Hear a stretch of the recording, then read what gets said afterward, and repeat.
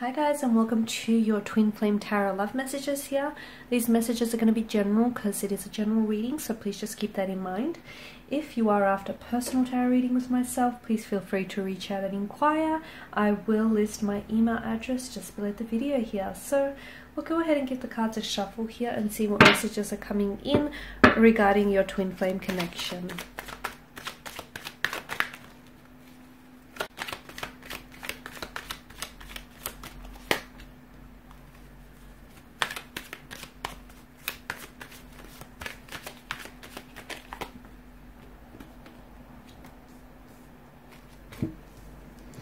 Okay, straight away I'm getting the runner. Someone's prone to running here with the Knight of Swords energy and the Three of Wands here.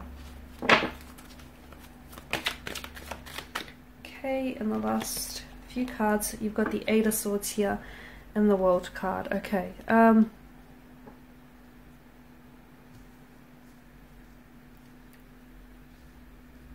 okay, a lot of air energy here, a lot of air energy, which of course governs the mental energy here, right? Okay, some of you I feel like are very much in this twin flame runner chaser stage of this connection, okay? The reason why you're here is because these emotions that you feel, these feelings, these emotions that you feel for one another, they're so intense that someone here or the both of you don't know how to deal with it, they don't know how to process it, you've not been here before, you've not felt this before, and as a result the two of you can't sort of stay together for long periods of time, okay? So this is why someone runs, the other one chases, and then the other one comes back, and then, you know, you go back to this running and chasing here.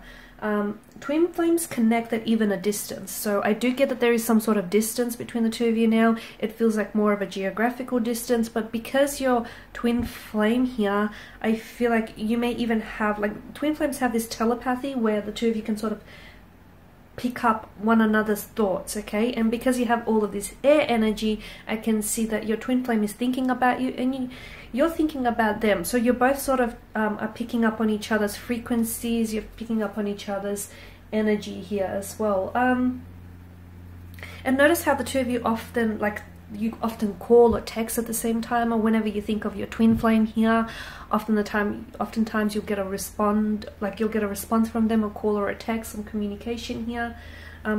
Yeah, notice how you always end up finishing each other's sentences here as well.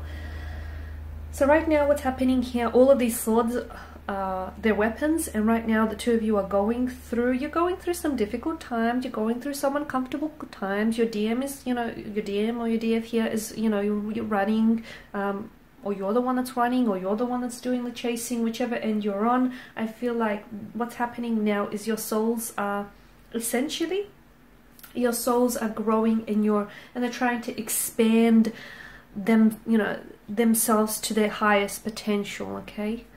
And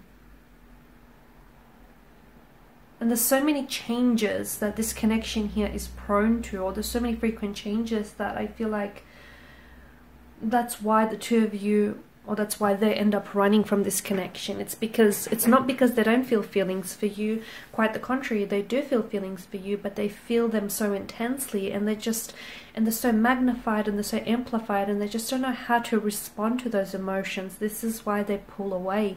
This is why they run from you guys. So what happens with your twin flame when they do the running? They feel overwhelmed, okay? They feel overwhelmed. They can't handle the intensity of these emotions. They can't handle what they're going through. And what happens with you? It leaves you feeling devastated, rejected, bewildered, confused here, because you know they love you, or you know that they feel what you feel.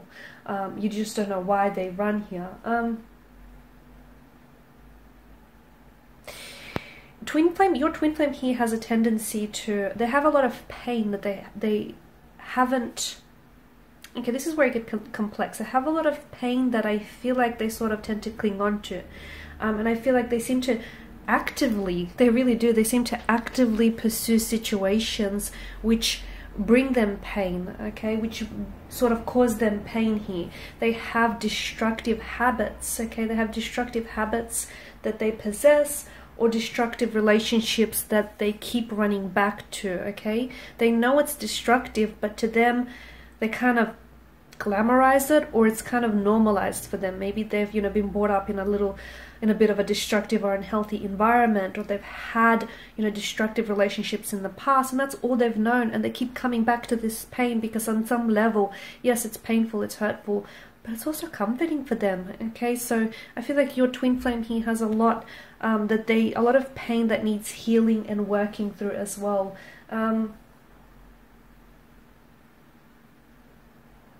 They run. Why do they run here? I hear you ask. They run because they're scared here.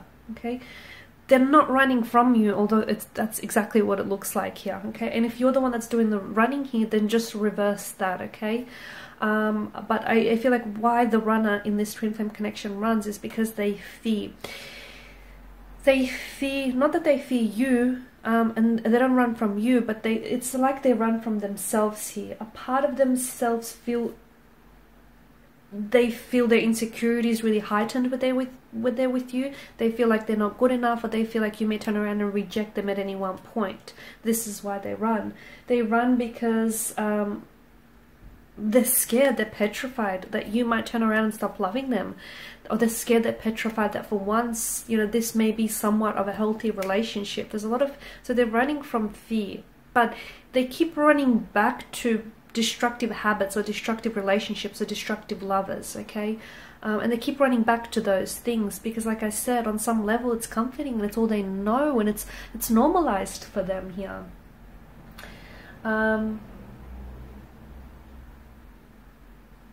Your twin flame doesn't feel like they're good enough to receive the deepest of these loves. Like, they don't feel like they're good enough. They also don't feel like they're ready here as well.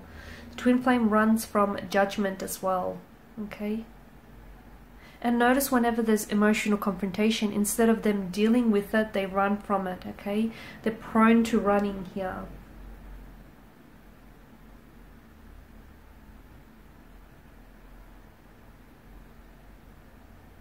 The thing is, if they keep running, they'll never let you get really close to who they are. Okay, so I feel like they have to stop running here.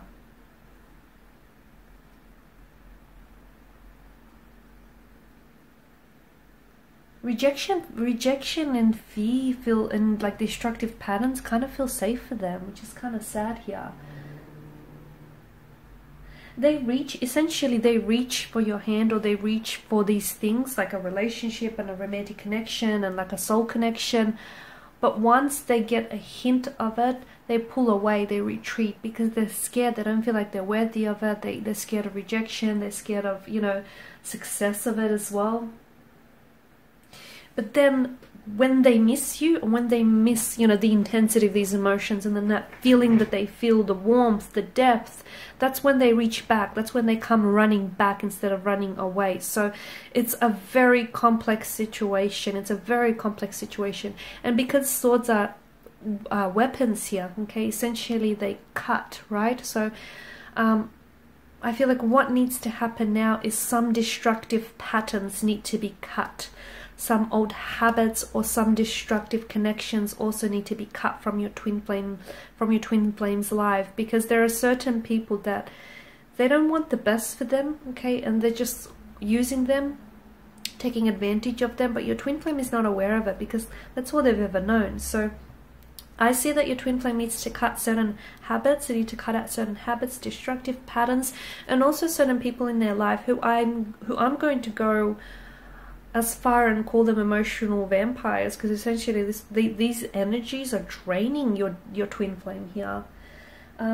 Your twin flame needs to refocus themselves here, okay? So if they've ran from you, they're going to come back to you. But I feel like it's important for them right now to refocus here.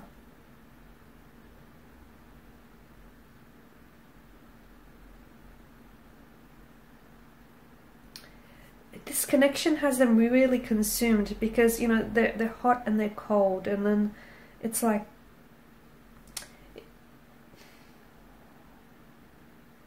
they know that if they let themselves get too deep here and they get too close with you, then there's no going back. And this is why, you know, you guys take one step forward and then 2 steps back, because they're aware. Like I said, they're afraid, but a lot of the times not only are they afraid of rejection and fear and things not working out, but they're just as equally afraid of what if things do work out, and what if this is the closest they're going to get to true love and a healthy relationship. They're scared of that too, because that's not what's familiar to them. So it's very complex. There's a lot of untangling of issues that needs to happen here, guys. Alright, and these are your messages. Thank you guys as always for watching and for listening. Please show your support by subscribing to this channel, liking, sharing, or commenting. I will be sharing with you more tarot love messages, so stay tuned. Bye guys.